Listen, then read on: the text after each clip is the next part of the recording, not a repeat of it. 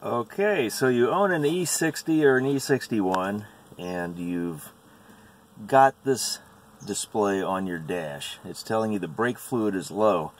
There are two reasons why that could happen. One, it could just be that your brake pads have worn down to the point where all the extra fluid that has flown into the pistons in the calipers has drained the reservoir and taken the level down. Or you have a leak. In my case, it ended up that I had a brake fluid leak, and I could tell that because I topped off the fluid and I would press the brake pad, the brake, and it would slowly go to the floor, which is telling me that the fluid is actually being pumped out of the system. In this case, I had to top the reservoir off a couple times and keep pumping because there was no fluid coming out anywhere until I had put probably the better part of a pint through the system, and it started leaking out just ahead of the left rear tire, and I'll show you why that is.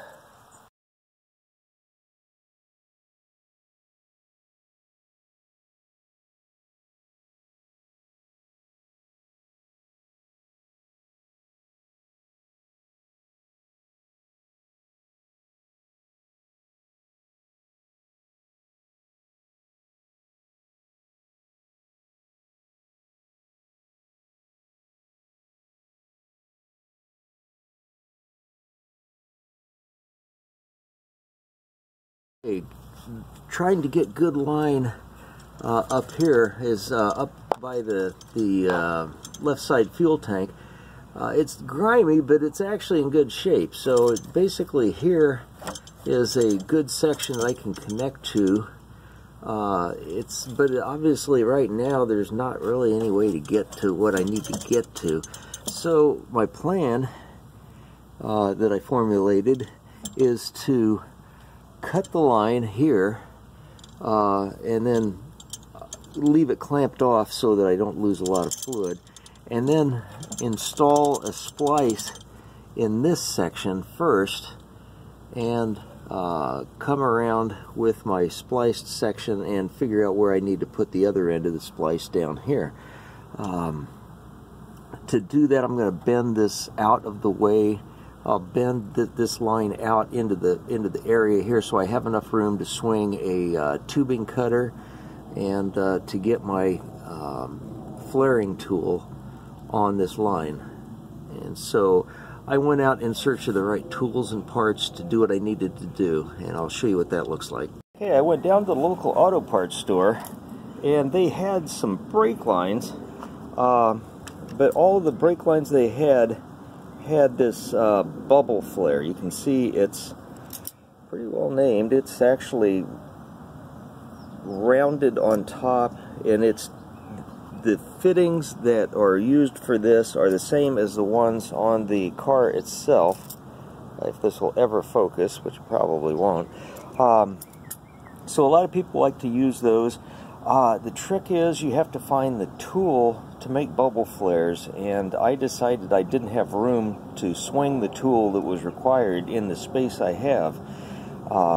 So I decided to not use the bubble flare, but to opt for the double flare, which looks like this. Let me see if I can get a better... So you can see the difference. The double flare has a inverted cone in the center section that has actually got a corresponding cone inside the connectors that will provide the seal. So it's a very good system. Both are perfectly adequate. It doesn't really matter that it's not the same spec the car uses, because this is just a splice in the middle of the tubing. The tubing is 3/16. That's virtually the same as the metric that's used in the BMW, so pretty much a whole lot of vehicles use the 3/16 spec line, so that's good. So what I bought was a 1 foot pre-prepared line just to save me from having to make some extra flares. I bought a kit that has four splices. I bought this tool, which is very different from a lot of the ones you see that have a little vise-like thing. Those are very suspect. You can end up with really crooked and unusable flares, and they're difficult to use, especially in tight places. This tool is brilliant. I've seen it used. It's just head and shoulders above the other options. The downside is it only does 3/16 in this particular case, but trust me, buy this tool, you'll be glad you did. Here's a look at the flares of the splice itself and the tubing that it's going to mate to. What I needed was a tubing cutter. You want to make very good, sharp, clean cuts on the back of the on the pipe that the brake line that you're cutting.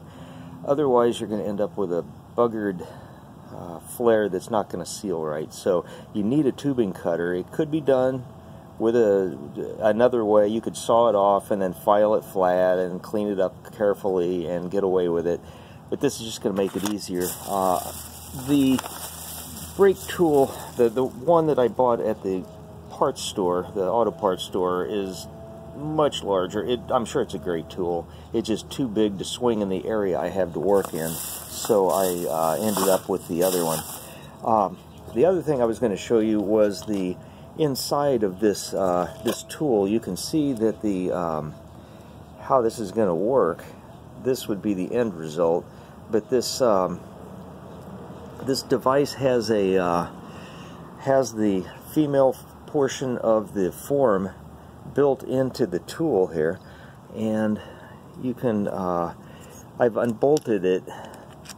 Okay, so basically this has the this holds everything in place with these two bolts,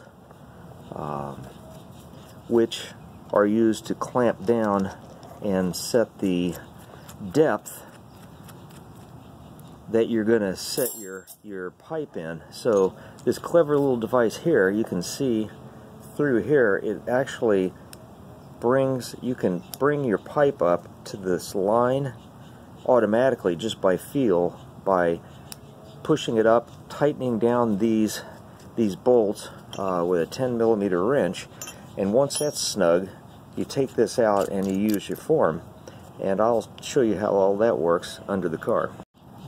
The other thing to think about is this is the die. You see this die that's built into the tool here has two ends, and this end, although I doubt it's ever going to focus properly,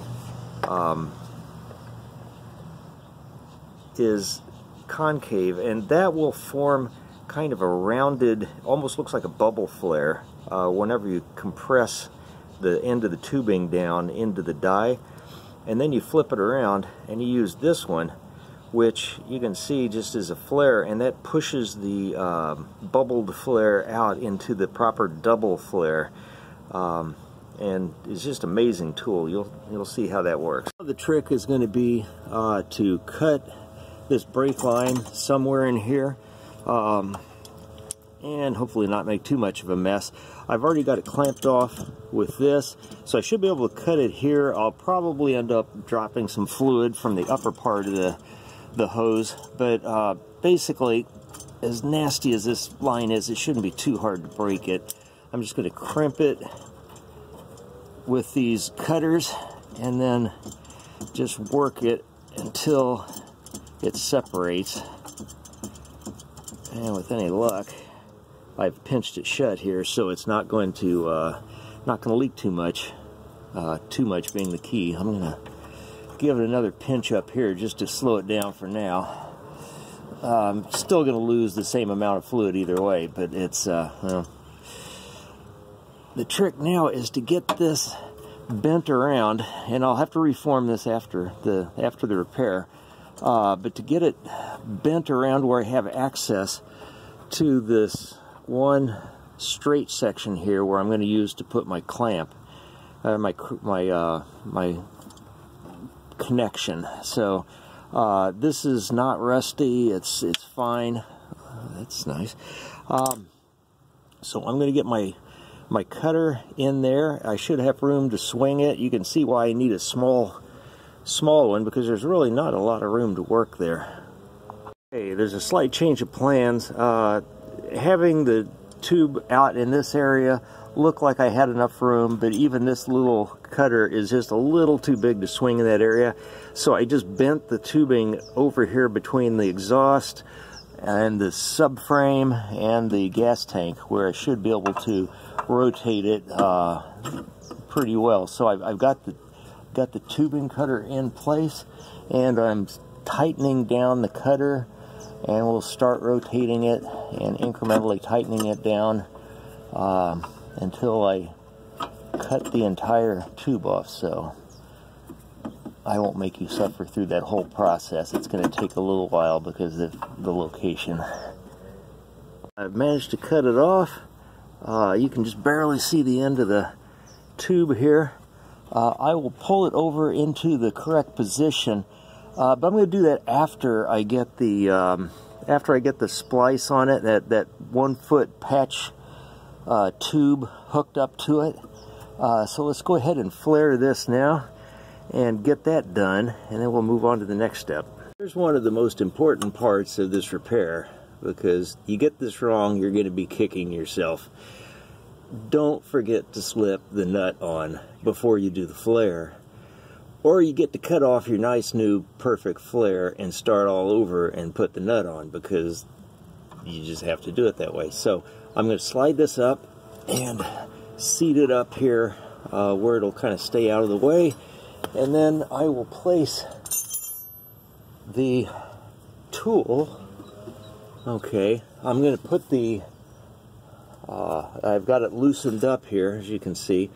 I'm going to put the positioning adapter in there, and then I'm going to slide it, and you can see why I got this tool, because nothing else was really going to fit here. So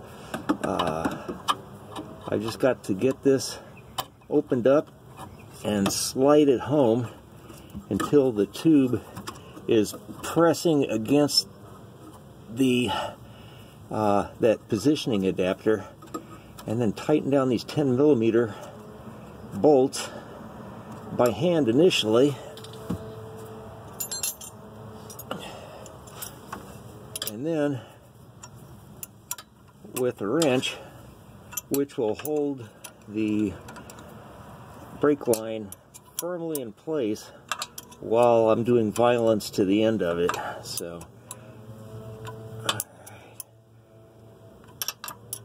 there's no way I would have gotten one of those vice style tools in here at all. I would have ended up having to pull the whole brake line and had to drop the subframe and everything else to do it. So I've taken out the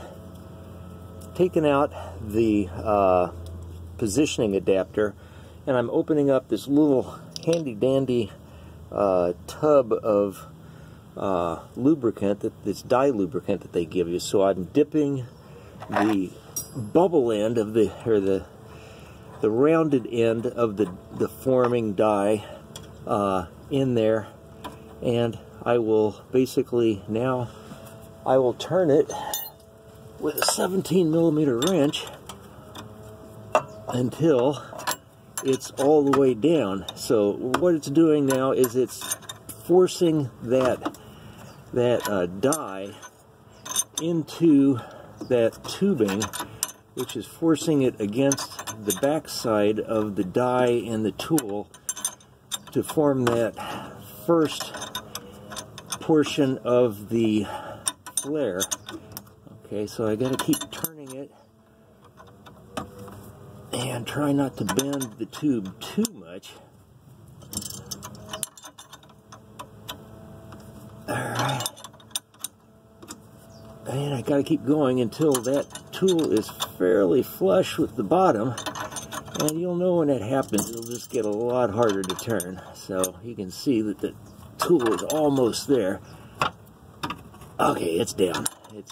It just stops whenever it gets there. So now I take the tool out. This die, this positive die, and I'm going to be thorough, and I'm going to put a little dab of lubricant on the other end that forms the actual flare.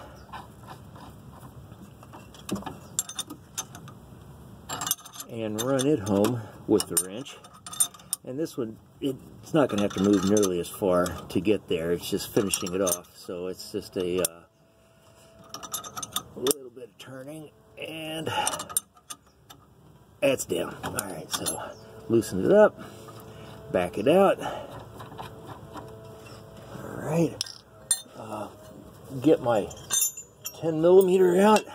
Now you'll have to loosen these quite a bit to get it out, because you've now put a flare on the end of it. So let me back them off, and the tool's opening up nicely. Alright, and there is your beautifully formed, I don't know if you can see that, but it's a beautifully formed double flare that's just perfect. So all we have to do now is to get the bring this down, and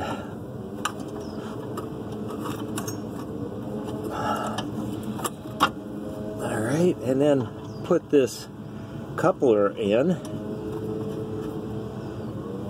All right, I'm just going to hand tighten that for now, and then put in the patch line. Okay, and now I'm going to turn the camera off, and I'm just going to snug these up. It doesn't take guerrilla force to get this tight. It's basically just the contact between those flares and the little positive flares in the middle of this splice is what seals it. So I just need to get a wrench this size and then this size to snug them down, which I'm going to do. Okay, so snugging these down now. I'll do the easy one first. Okay, it's good and snug, but not much more than that. So same with the top one. Got to get it snug.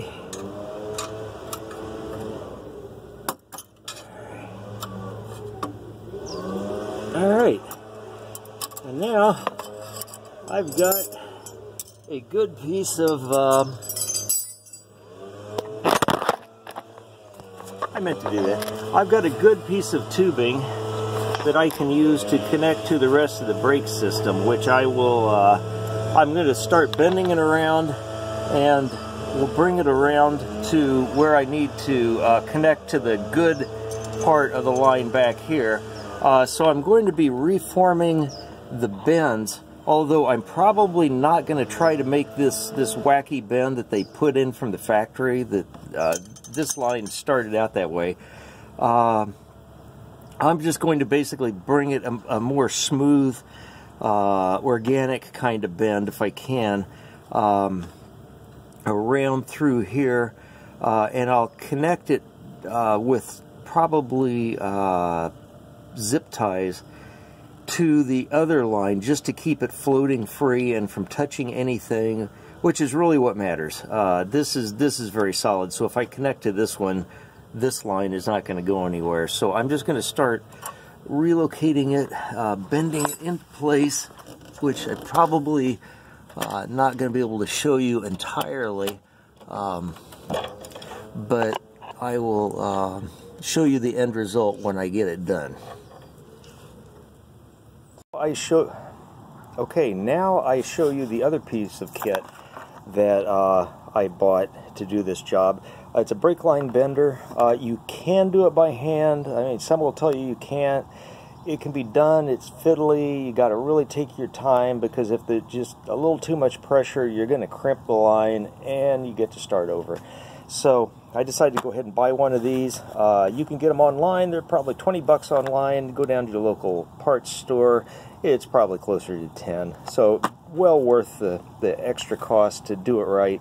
It's probably not going to put a tight enough bend to do what I need to do, but at least it'll get me started so that the hand bending I do will be minimal, and I'll be able to make those adjustments later. So let me get this out of the box. With forms for different size brake lines, what we want here is the 3/16. You'll notice there are holes on the bottom that correspond with this little notch, so I'm going to rotate it so that the 3/16 die form is up, and then put the nut on it, which really only needs to be finger tight for my purposes here. And then I'm ready to start bending some tubing. Determined that the first bend needs to be around here, so let's just give it a squeeze. You can see how much nicer that is than doing it by hand. And that's about a 90 degree there, so I'm just going to go ahead and squeeze it home. And I've got my first bend. And I am going to have to twist it around, get it into position. And what I need to do then is try to replicate these other bends in this in the rest of the line to basically just bring it around, point it in the right direction. So I'm going to bend this down just a little more, and I'm going to put another probably 45 in here, and then twist it around and bring it back down parallel to the good line that is right here. And this a little bit. I've decided it's going to be easier if I drop this this anchor point that's just by the jacking point inside the gas tank here. I don't know if you can even see it, but it holds other line, this white plastic line that I'm going to, once I get loose here, I'm going to move it out of the way just so I have more room to work. This should give me the easier shot to get to the brake line too, because it'll drop it down where it's easier to reach. So you can see that that's just improved everything. And I'll move this white plastic line out of the way. So now we've got more room to work. And I'm having to improvise a little bit on this bend because I can no longer get both of the silver rollers on here, so I'll start the bend with this, and I'm going to have to just fiddle around with it and form the angles I need to get it where I need to go. So you can see it is bendable by hand. So I'm going to get it up in this kind of position and then run it back down here. And it's actually pretty close, but I'm gonna get it a little closer so that it lies closer to the original line position, just for aesthetics and for protection. More or less into the position it needs to be in. You can see it's going to be running parallel to this other one. It's going to be kind of up here, running parallel to the line that goes to the left side. And don't worry about this rust. It's not nearly as bad as the other one. It looks worse than it is. So that line's going to last the life of the car because it lives in Arizona now, so it's done with the corrosion stuff. But what I'm doing is I'm laying down the line parallel to the other line, and I will cut this line just behind this little bend. You can't really see it, but there's a bend right there. So I'm going to cut it right here with the cutter and put the splice in here. And that should give me plenty of room to do this cut, because I can move this line down out of the way now that this anchor is loose back here. So the whole trick to this is just getting the room you need to work.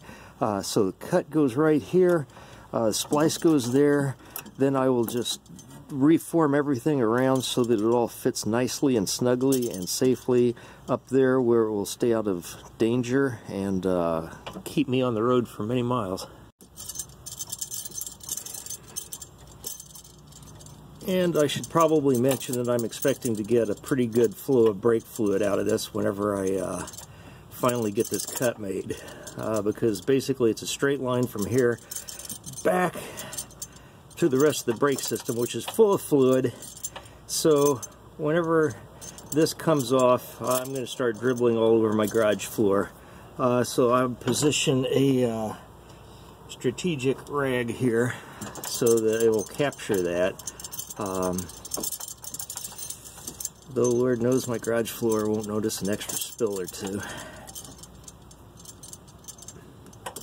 There it is. Okay, so we are leaking. Now, okay, as you can see, it's dripping pretty prodigiously once I cut it. So, again, don't forget to slide your nut on, and it's got to go back far enough to be out of the way of the tool, which is actually going to be a little bit of a trick here. I'm going to have to, there's a little bit of a bend there that doesn't really show up. So I'm going to have to form it, bend it just enough to get this nut back over that, and then I can start the process of putting the tool back on. I've got the, alright, use that to straighten it out. Okay, it's seated down against the stop on the internal portion of the tool, tightening down the 10 millimeters, making sure everything's snug. Okay, once you get it snug, it should hold itself in place.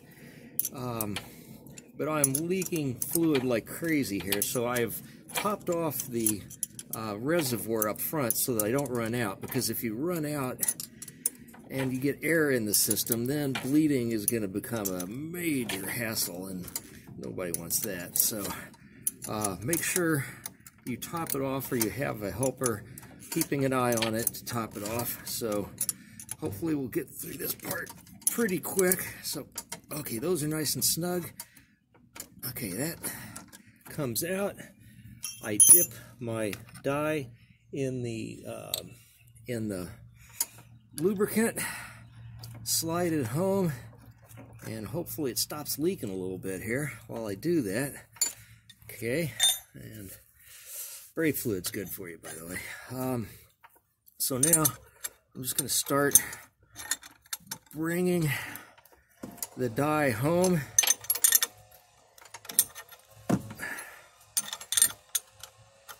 And that's forming the rounded portion of the double flare in the good part of the line.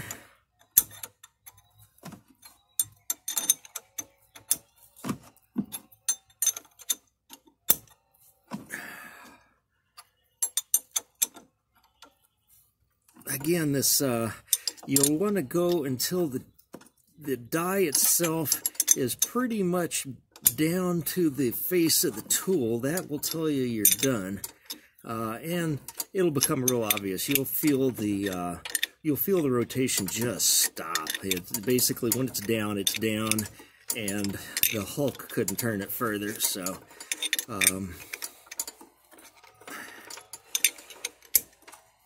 okay, that's down. Loosen it just that tiny bit. Back the die out. Dip the conical end here, this end, into your lubricant. Although I doubt it's really necessary given the amount of brake fluid that I'm swimming in here. All right, now just bring it down again, and this will take a lot less turning to get to that point. All you're doing is putting the flare in the middle of the rounded portion. And I think I'm there. Okay, back it off. Pull this out. Don't have to take it all the way out, but I did. Okay, then get your 10 millimeters and loosen them up. And you'll have to loosen them up quite a bit to get it off, because the flare is now increasing the diameter. You can see all the fluid coming out of this. It's crazy. Okay,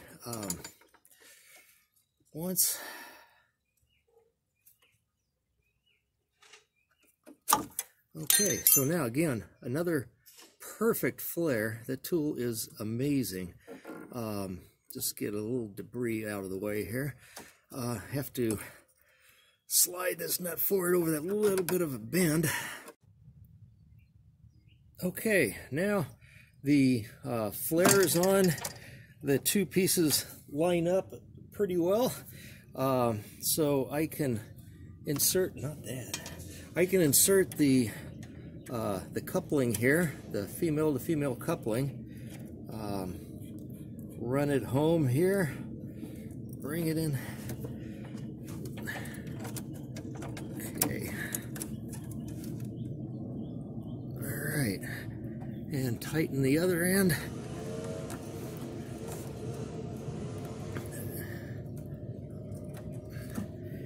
And I've at least staunched the flow of brake fluid, and now I get to snug this all down. But you can see essentially that I now have a brake line. It's going to be routed just a little bit different than the original, but perfectly fine. And I'll snug it all back down and show you the end results. Okay, the end result here. You can see that the splice is in place. It's not touching anything. It's basically running more or less where the original line did. I've got just one zip tie to kind of stabilize it, so even if it was just free floating, it's not going to get into any trouble. And it runs along with the other line back towards the front of the car here. So basically, not the prettiest job in the world, but should be absolutely adequate. By the way, I did start the car and stood on the brake as hard as I could several times after thoroughly cleaning the lines to make sure that when I came back they were still dry, and they were. So basically the system is now, there's the front splice, and you can see it's in place and it's not touching anything.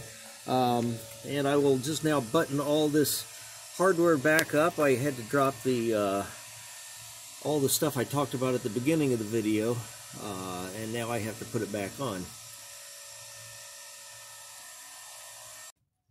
And just for grins, this is what it looks like with the subframe stiffener, which includes this part here and this this subframe attachment to the body in place. You can see it's basically, there would be no getting to any of that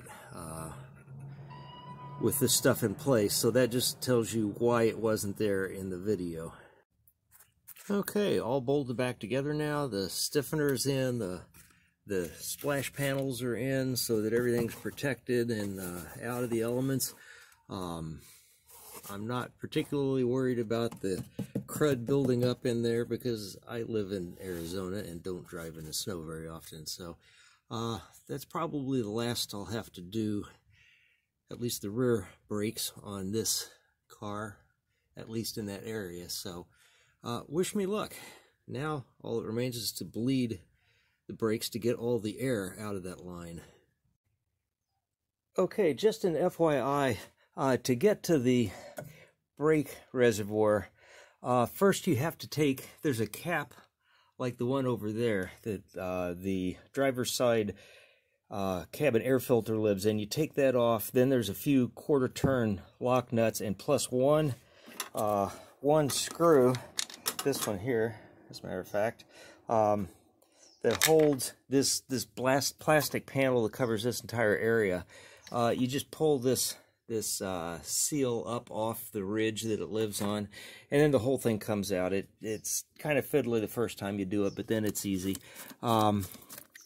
Still a clever place to hide brake reservoir. That's why so many people end up pouring brake fluid in the power steering reservoir, because they figure it's got to be the brake.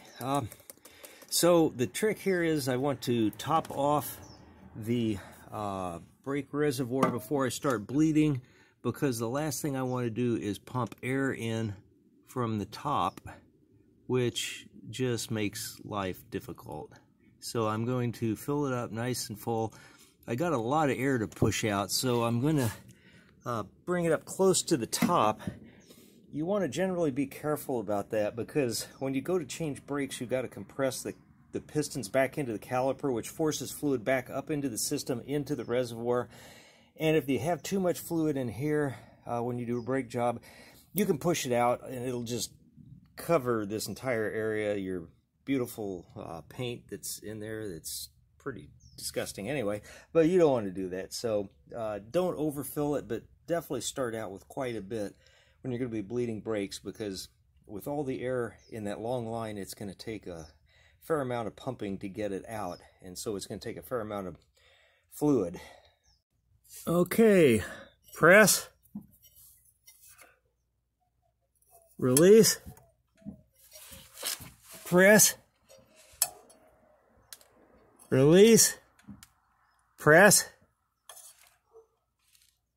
release, press. Wait a second. Okay. Release, press, release, press,